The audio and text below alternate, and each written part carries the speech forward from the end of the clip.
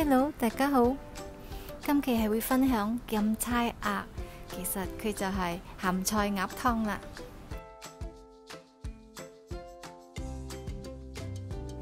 鴨嘅份量我淨係用到1/4，我已經叫街市嘅老闆幫我斬開一嚿嚿。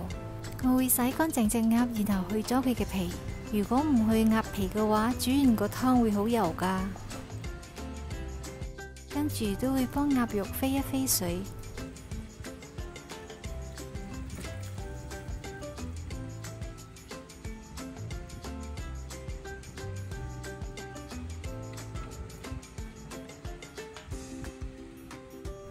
飛咗啲雜質，煮完個湯就會比較清啦。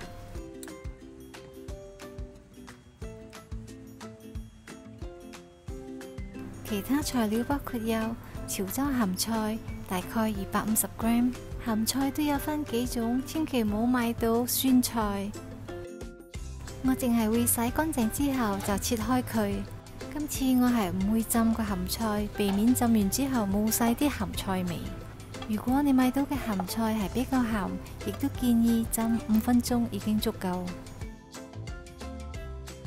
喺呢度係用到1.5公升嘅水。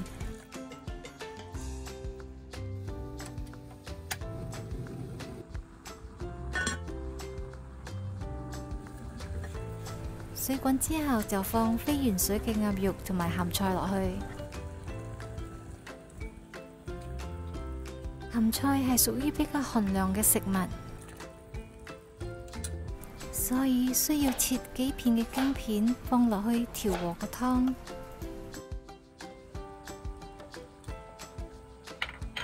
3粒鹹水梅亦都係一個必備嘅材料，因為佢嘅鹹酸味同呢道湯好搭。呢個係2粒豆蔻，可以喺藥材鋪嗰度買到。係咁意用個刀柄拍開佢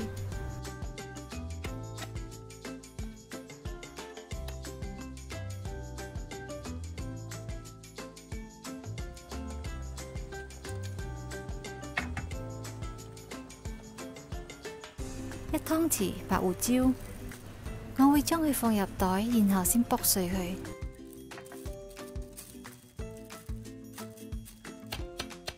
咁佢就唔會飛到周圍都係。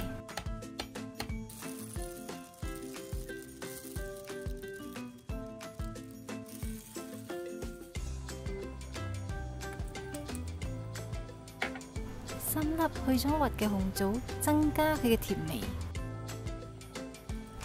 街市賣鹹菜嘅老闆教我加多幾粒蒜頭落去，會增加佢嘅風味。而我試咗之後真係好好味啊，所以今日就分享俾大家啦。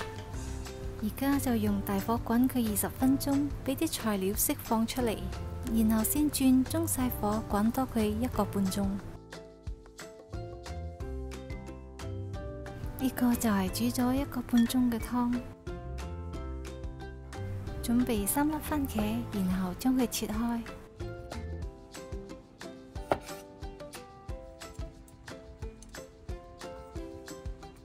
放埋落去，用中大火煲佢20分鐘就搞掂啦。太早落嘅話，煲得太耐，個番茄就好容易散晒。睇下個番茄已經煲腍咗，但依然保持佢嘅形狀同埋口感㗎。而家就試下個味先，再落適量嘅糖落去調和下佢，呢道湯就完成啦。